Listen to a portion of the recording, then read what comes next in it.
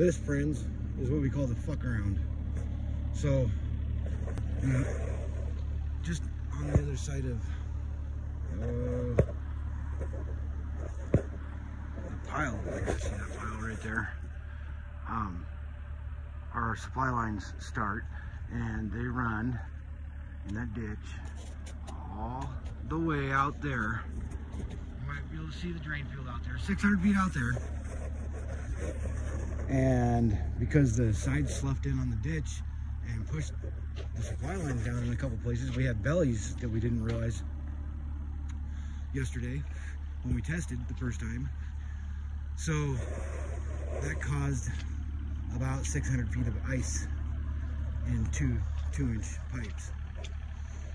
So now we have to cover the ditch with plastic and put diesel blower type heaters, ready heaters, in there strategically to thaw the pipe, because we can't be inspected with frozen pipes.